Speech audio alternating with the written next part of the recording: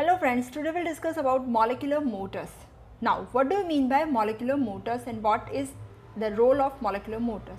Molecular motors, they help in the movement of different proteins, organelles and cell parts from one part of the cell to other part.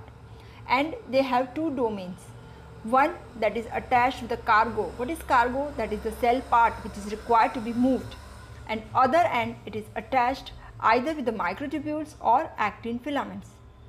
Head part of the molecular motor has ATPase enzyme, and this ATPase degrades the ATP and it provides energy for the action. Molecular motors are of two types. Number one, that is microtubule based molecular motors, and second, that is actin based molecular motors. Let us start with first microtubule based molecular motors. These are the superfamily of molecular motors. They produce motion along the microtubules, means one of the head of it is attached with a microtubule, and they are conventional kinesin and dynein, and other that is actin based molecular motors. This is also superfamily of molecular motors that produce motion along the actin, and example that is myosin. You can see here, this is kinesin, dynein, these are microtubule based molecular motors, and this is myosin which is actin based molecular motor.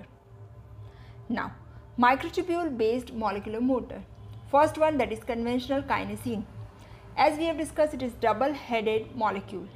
One head of this molecule binds with the microtubule and other head binds with the cargo, means the cell part which is required to be moved. Now, what are the functions? It transports the cargo towards negative terminal of the microtubules. Sometimes some kinesins, they transport cargo towards the positive terminal of microtubules, and they are also involved in the cell division like mitosis and meiosis. Second one, that is dynein. It is also double headed molecule. Dynein is of two types, one that is cytoplasmic form, second is axonal form.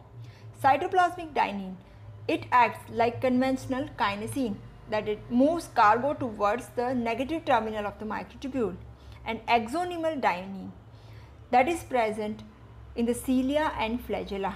So, cilia and flagella contain dynein based molecular motors, and function of this axonal dynein, that is, it is responsible for beating of cilia and flagella. Next one, that is actin based molecular motors. These are the superfamily of molecular motors. They produce movement of the molecules along actin filaments, and these are myosin. There are different types of myosins, 1 to 5, and these myosin molecules, they perform various functions, like they are important for the muscle contraction, contraction of intestinal villi and cell migration. So this is all about molecular motors. Thank you.